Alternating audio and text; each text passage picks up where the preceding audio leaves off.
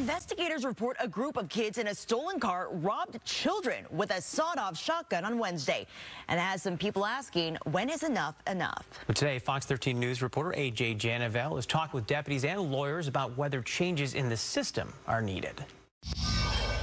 Driver's white male gray sweatshirt, taking a pin now.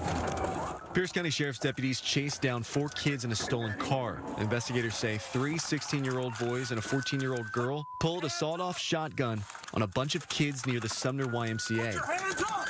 Put your hands up! Put your hands up! One belly! The teens were also responsible for an armed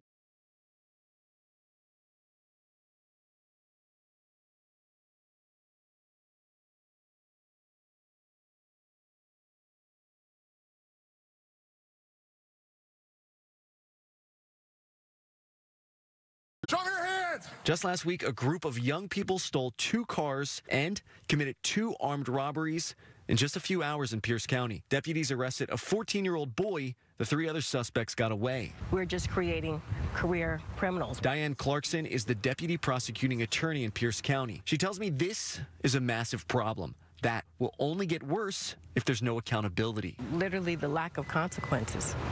That kids show up and they recognize that they're going to be released back home. Clarkson says many of these offenders go right back and commit more violent crimes until they get charged as an adult or something worse happens. Nobody's winning. The young person isn't winning.